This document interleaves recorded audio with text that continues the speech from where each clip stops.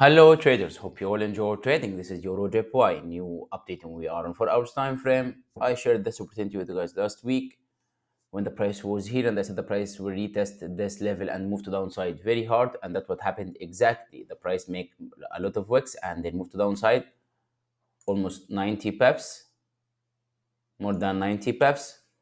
Hope you all benefited from this amazing entry and made a huge profit. Again, I have a new entry to anyone missed this entry.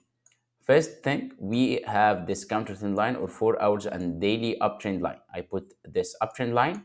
Now I'm waiting for 4 hours closure after 50 minutes below this counter trend line. And then if the price go up, retest this broken uptrend line and also broken resistance 161.3 and they give us any bearish price action, then we can re-enter from here.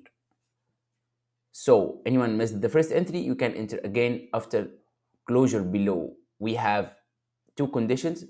The first one, we need a closure below counter trend line. This 4 hours uptrend line. We need a clear closure like that below it.